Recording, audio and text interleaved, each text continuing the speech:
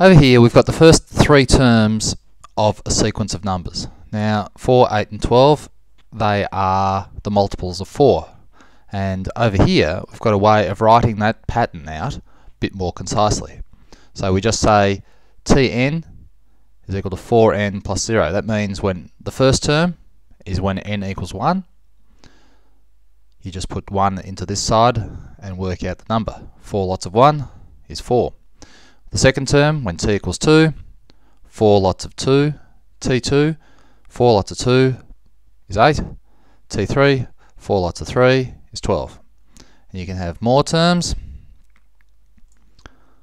up to 8 terms say, t8, 4 eighths, 32.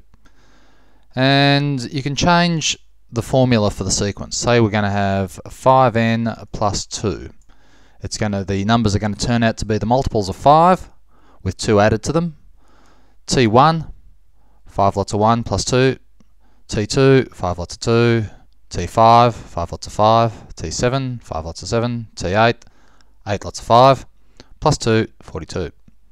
And that's all there is to it.